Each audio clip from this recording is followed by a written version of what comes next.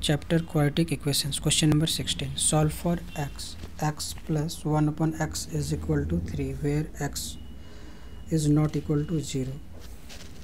So in this question, first we write the equation x plus 1 upon x is equal to 3, and now we take LCM of 1 and x. So x square plus 1 is equal to cross multiplication, we get x square plus 1 is equal to 3x. So implies that x square minus 3x plus 1 is equal to 0. Now we use the quadratic formula. So here a is equal to 1 and b is equal to minus 3 and c is equal to 1.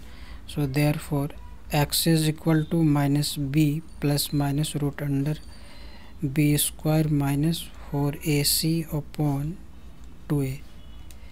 So is equal to minus and minus 3 plus minus root under minus 3 whole square minus 4 into 1 into 1 upon 2 into 1.